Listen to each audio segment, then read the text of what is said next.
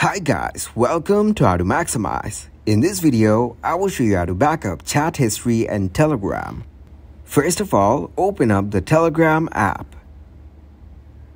Once you get into the app, click on the settings icon from the bottom right corner. Then scroll down in settings and tap on data storage. From data and storage, go into using cellular.